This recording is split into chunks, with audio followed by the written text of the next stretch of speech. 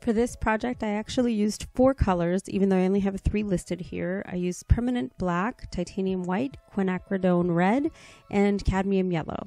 Got my paper palette as well, a jug of clean water, and a couple of round brushes of different sizes and a couple of filberts, but you can use whatever brushes you're comfortable with. So we're going to start out by putting our drawing down with the white charcoal pencil on this canvas that I painted in black acrylic paint. Once I put my drawing in pretty loosely, I go back in with a wet paper towel to remove any extra lines that I don't want in my final drawing. That's a great thing about charcoal, it wipes off really easily.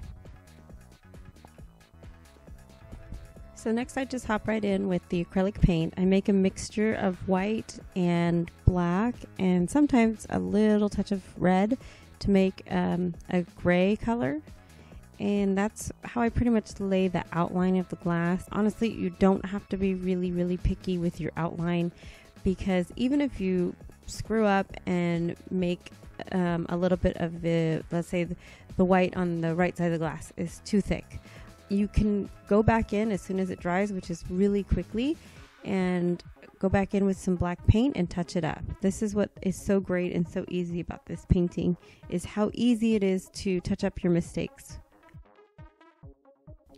So basically what I do for this type of piece is make the entire glass outline in kind of a mid-tone gray. I know it looks pretty light in the video, but it's actually a mid-tone gray color, and I let that dry, and then I wipe off the excess chalk off of or charcoal off the canvas, and then I go back in and, closely looking at my reference photo, I will put in the lights and the some more of the midtones and some darks, just by carefully observing what I see in my reference photo.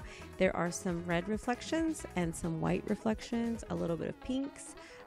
There's also some areas where you can't actually see the glass. It's in shadow. So I have to go back in over that gray line that I initially made and paint black over it in little areas. So the important thing is that you really study your reference photo and try to mimic what you see. And here I am refining some of those lines again with the black acrylic. It's just a constant back and forth process, but it actually is a lot of fun.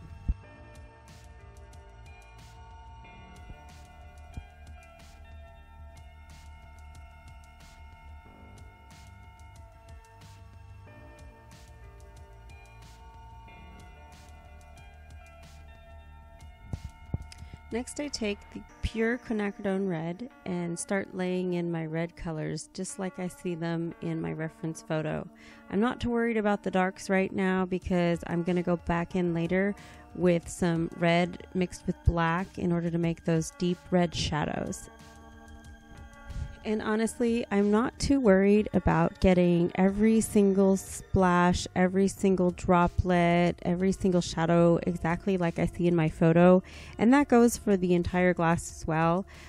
What I'm trying to convey is a mood and a certain amount of movement and darkness in the glass of wine.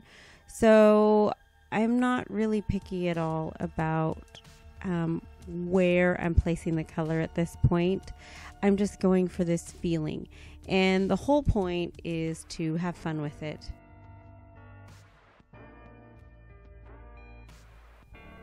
And this is Jax. I just had to put him in because he is always with me when I paint. He's my little art critic.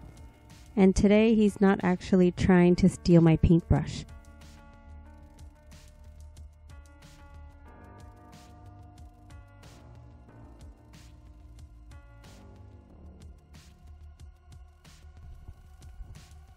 So here I'm just doing some more refining and adding some more details. I go in with red and then I go in with black while the red is still wet and try to mix kind of a deeper, darker red color. And then to make the brightest reds in the wine glass, I actually mix in some yellow with my red just to make it a little bit brighter. A lot of people will automatically jump to white to lighten their red, but as you know, white and red make pink, and I really don't want pink wine. I want red wine.